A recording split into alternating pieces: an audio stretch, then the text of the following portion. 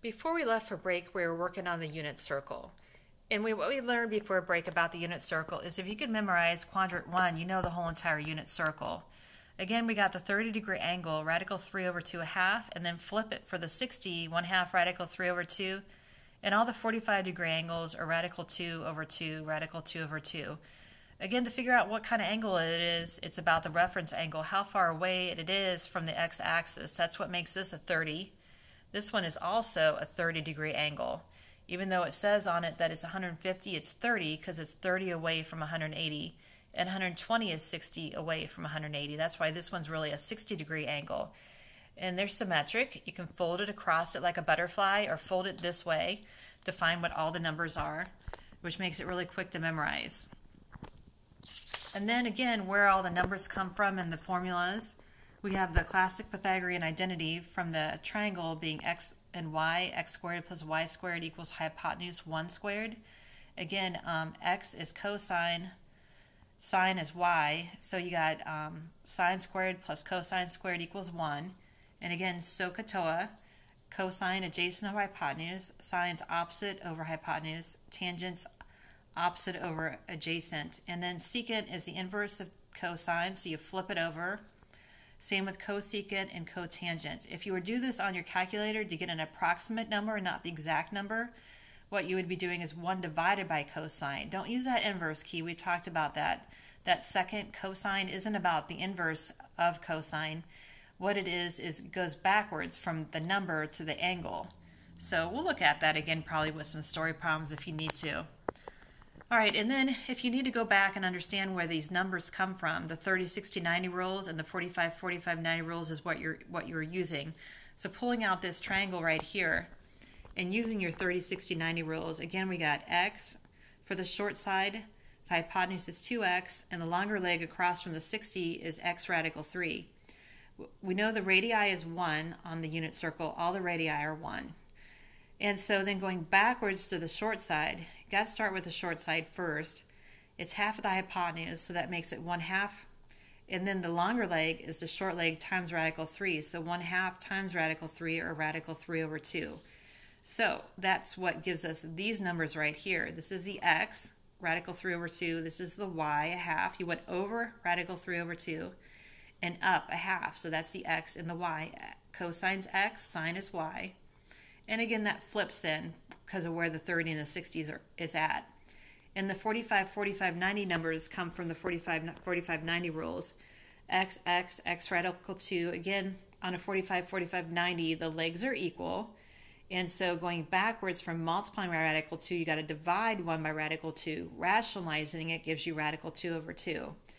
And if you could just memorize the first quadrant, then the whole trick on it is remembering then the signs of the numbers in the different quadrants. In the second quadrant, the x is negative because you went to the left side, and then you go up, it's positive. And down here then, the x is negative and the y is negative. That's why these are both negative. And then these over here, only the y is negative. So talking a little bit about tangent next. Tangent is the opposite over the adjacent side, which is the y over the x, or you could say sine over cosine. So if you were to take the numbers from the unit circle then and figure out what the numbers are. So on 30, cosine was radical 3 over 2, sine was 1/2. So here we got for tangent, again, sine was 1/2. And then the cosine was radical 3 over 2. And doing the math on it, then you get radical 3 over 3. The tangent of 45 is 1, and likewise then the tangent of 60 is radical 3. So these are some numbers you can memorize also and add to your unit circle. And then going back to this, putting those numbers on here just to think about the signs of everything. So if you were to put tangent on here, I said that, let's see, at 30 it's radical 3 over 3, so I'll put it on here. Radical 3 over 3. And then at 45 it's 1, and then at 60 it's radical 3. Notice both x and y are positive here, so the tangent is going to be positive here. Over here, only one of the numbers are negative, so the tangent over in this column is going to be negative. Down here, both the x and the y are negative. So you're going to do sine over cosine, so they're both negative. So that makes tangent positive in this quadrant. And so would be, and likewise, cotangent would also be positive, and cotangent there would be negative. All right, and then over in this quadrant, only the y is negative, so doing this, the sine over the cosine, you got negative over positive, so that makes tangent negative over here also. All right, now actually getting to your homework is what you care about. Oh, let me find it here. All right, so this is page 1 of your homework. I'll do page 2 here in a second. So you need to memorize the unit circle. Why do you need to memorize it? Because you'll be expected in some higher level math classes to just know what the numbers are, and it's hard to, the calculator is not going to give you the exact answers. So to know the exact answers, you need to know the unit circle.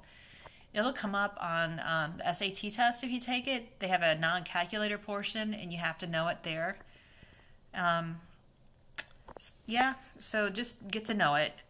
If you want to go into something that requires science after school and you've thought about your careers, if you're going to need to go into pre-calculus or calculus, just bite the bullet and memorize it. All right, so the first question here, number 1 on your homework, it wants you to find the terminal point on a unit circle determined by 7 pi over 6 radians. It's divided by 6. So we said anything with the number 6 on the bottom is probably going to be a 30-degree angle. And you can double check it if you don't have it memorized. Put 180 in for pi, clean it up, and you'll see here on number 1 that it makes it 210 degrees right here. And so that is definitely and see, 210 degrees is down here. So that is 30 degrees away from 180, so it's a 30-degree angle. Hopefully that's what I just said a second ago. I'm not redoing the video.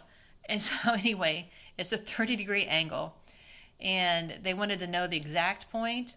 And so again, if you memorize your unit circle, 210 degrees is down here, negative radical 3 over 2, negative 1/2. Yeah, there it is. All right, then, guys, I got to tell you, this is tough without you guys stopping me and asking questions. I'm going to persevere here, though. All right, and then on the next one, I want to know the exact value of the cosine of 7 pi over 6, so that's the problem that we just did. And so from the problem that we just looked at, the cosine is x, which is negative radical 3 over 2. So it goes right there. And then on the next one, it says, suppose theta is an angle in standard position whose terminal side intersects the unit circle at negative 35 over 37 and 12 over 37. All right, so I made, knowing that x is negative and y is positive, go over negative 35 and up 12. Again, it's going to have to be in this quadrant because x was negative, y was positive. That's the second quadrant, which is right here. So there's your reference angle theta. And so we have adjacent over hypotenuse. The adjacent side to that angle is 35. The hypotenuse is 37. Likewise, then the sine they gave us, the opposite side was 12. And the hypotenuse then is 37. So this is the triangle that you want to use on the actual question then. And so doing the actual question on it, you just plug in the numbers there. So we got tangent, opposite over adjacent. So you got 12 over negative 35. Again, it's quadrant 2, so use that to figure out what the sine of everything is in that quadrant. Okay, the next one, they wanted the tangent of 225. And again, if you know it and you've memorized it on the unit circle here, you would know it, the tangent of it at 225 down here. It's a 45-degree angle, and we talked about tangent here a second ago, and tangent is equal to 1. And so the tangent of 225 is equal to positive 1. And I worked out all this stuff here before I realized that I should just do a pre-explanation of everything. Okay, cosecant is the inverse of sine. And it's over 4, so it's a 45. And it's 225 again. And so 1 divided by sine. And sine of 45 is radical 2 over 2. So clean it up, and you get the answer then is radical 2. And then down here, let's see, they want the exact value of the sine of 585. That's outside that range of a unit circle of 360 degrees, so we learned to subtract 360 or add it until you get a number between 0 and 360, and it makes it the sine of 225. which on our unit circle then gives us that answer of negative radical 2 over 2.